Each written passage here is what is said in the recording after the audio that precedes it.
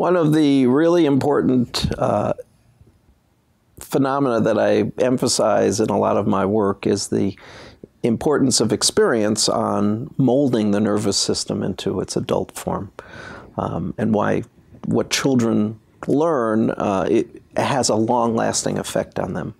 This would suggest, that kind of thinking, that one should be looking at how networks change, brain networks change, how the wiring diagram of the brain is affected by development. What is happening?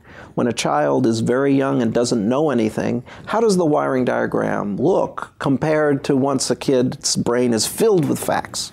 How does it change? And I think if you don't know much about this field, and I ask you, what do you think a baby who doesn't know anything's brain is filled with, you might say, well, it doesn't yet have a lot of connections. It's not wired up yet. Whereas once you learn a lot, then your brain would be very complicated and filled with wires. And so my laboratory and others have looked at young brains to see what does the wiring diagram look like in young brains.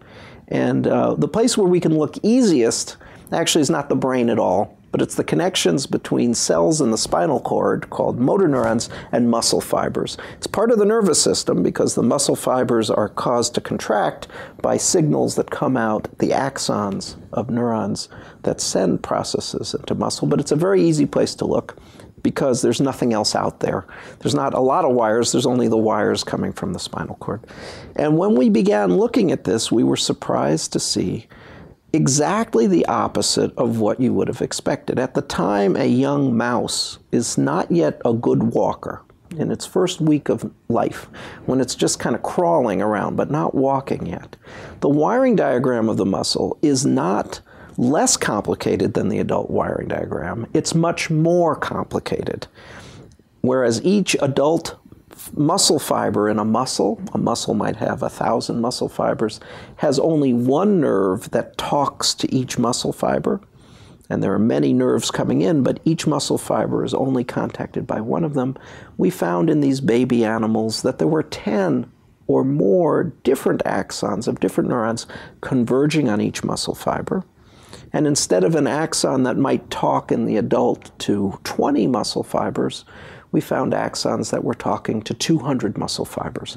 So in babies, you had axons that were contacting many more target cells than they ultimately do, and you had target cells that were receiving convergent information from many more axons than they ultimately ended up with. That is, the baby was hyperwired compared to the adult, not less wired. And then over the course of development, synapses are eliminated to leave each neuromuscular junction singly innervated. By metaphor, this may be what's going on in the brains of children as well, of young animals. The brains start out wired up for all possible contingencies, and then experience somehow causes the pruning away of all but a very small percentage of what could have been there. That life is basically a choice of what you become based on your experiences. And once you've pruned away other ways of thinking and experiencing the world, you become more narrow in your worldview. And that's why my children, when they look at me, often remind me how much of a dinosaur I am, how many new technologies are not that interesting to me. And I remember feeling the same thing about my parents. Even though I think I'm an open-minded person, compared to my children, I've become narrow-minded. There's a well-known expression, you can't teach old dogs new tricks. Certainly we talk about old people as being set in their ways, as if they've become more less flexible about what they think. I think this is part of that learning process. That is what learning may be, choosing a way to think about the world. And so these mechanisms, these developmental mechanisms, are important because they probably have a lot to do with what we become.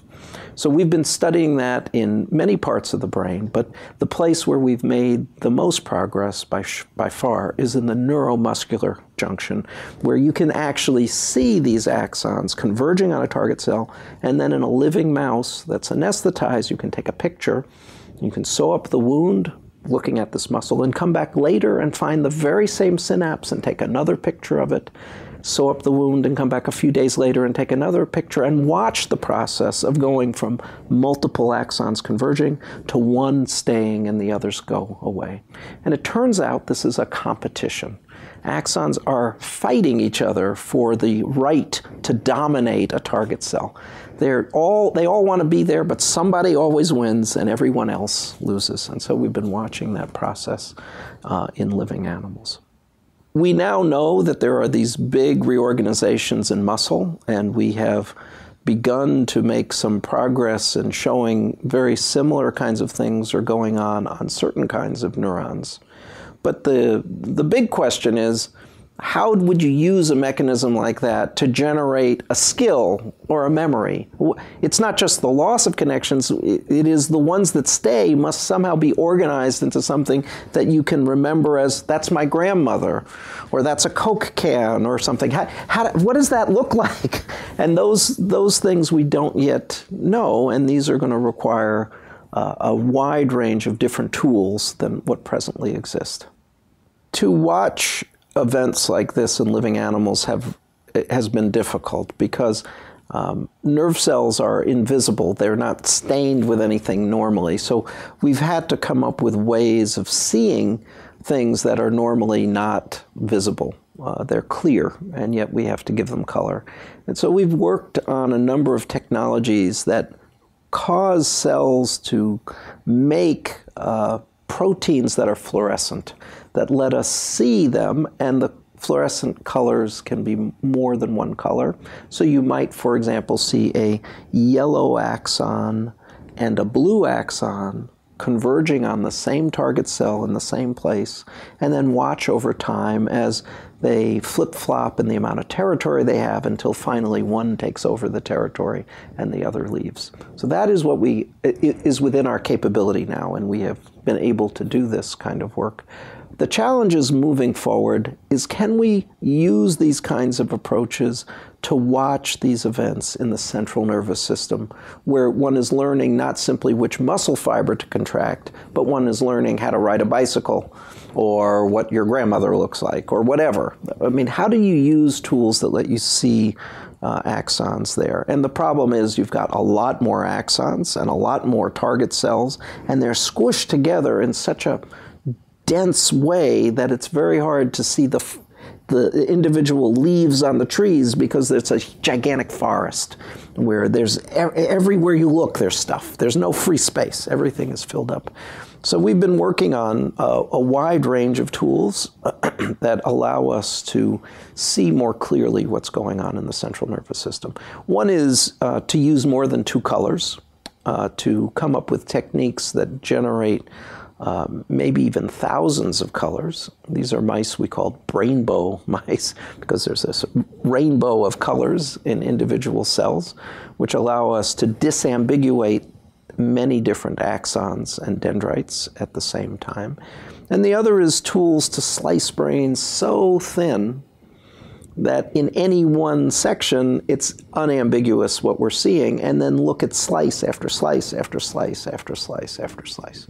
And so we're doing that as well. And we're cutting brains automatically with these very thin slices and imaging them. And we are using these brainbow tools to look at wiring diagrams.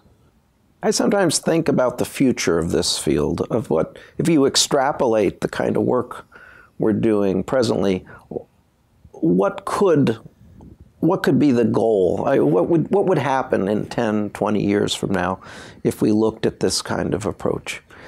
The aim here is to figure out how the nervous system sculpts itself based on experience. And so what you would ultimately like is to have the equivalent of what is called the central dogma in molecular biology, which is a well-understood pathway between DNA to RNA to protein.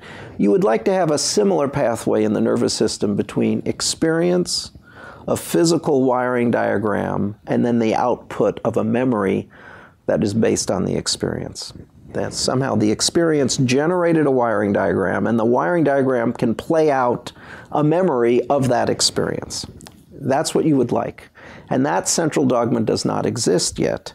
We don't know what the shape of a neural circuit is that has been shaped by a particular experience.